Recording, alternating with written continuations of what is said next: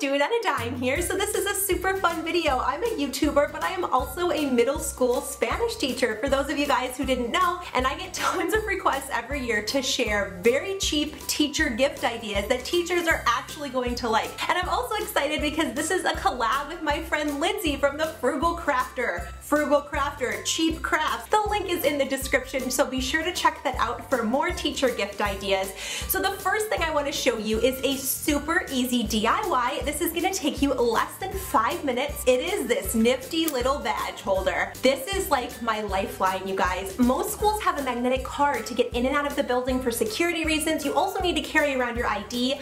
I always have a laser pointer with me, and of course my llama. And these you can find at the Dollar Tree. You get 3 for $1. And how cute is it to have a customized one of these? And they're so easy to make. You just need a button maker. The cheapest spot to get them is online. I'm gonna link it down below. It's less than $5 and it makes a ton. You need some cute fabric, which you can get for under $2 at the craft store, or just use fabric that you already have. It doesn't have to be special. And you also need iron-on letters, and you can find these at the craft store for less than $2. So the first thing you want to do is iron on your letters, and then using this circular template, I traced it. Mine was a size 45 and cut them out. Then you want to take the top button plate as well as the fabric, and there's a little plastic pusher it comes with. You're just going to stick it in, then take the middle plate, tucking the fabric inside, insert that, and then the back plate. And I like to fold down the part that sticks out since this is not going to be a button, and then using E6000 or Dollar Tree glue, stick it right onto your badge holder.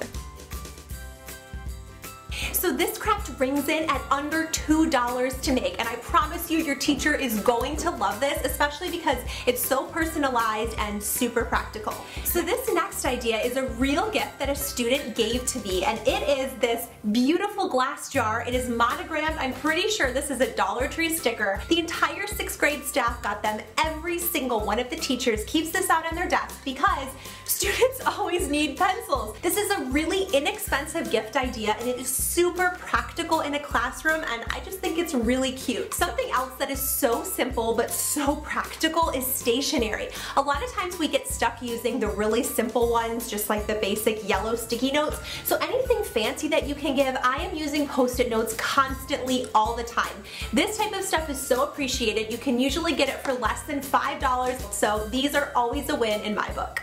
Also, gift cards. I know gift cards can seem kind of impersonal, especially if you don't feel like you have a lot of money to spend. You're trying to spend under $5 on a gift, but if you think of something that costs right around $5, a trip to Starbucks, a trip to Walmart, those types of things are really appreciated gifts, and we will definitely use them. Now, there's tons of fun stuff on Pinterest if you want to get cutesy with it, but even just a really nice card from your student paired with that gift card makes all the difference. I just want to throw this out there that as teachers, we teach because we love your kids. I can genuinely say I teach middle school because I love middle schoolers. Know that even if it's a small thing like a hug or a note from your student, you don't give a teacher a specific gift, we don't care. We love your kids. These are some easy DIY ideas that I know your teachers are going to appreciate, and I don't think anyone else will have thought of. I hope that this video inspired you with some ideas. Be sure to check out Lindsay's video because I know what she's making, and it's definitely something I would love as a teacher, and it almost made this list.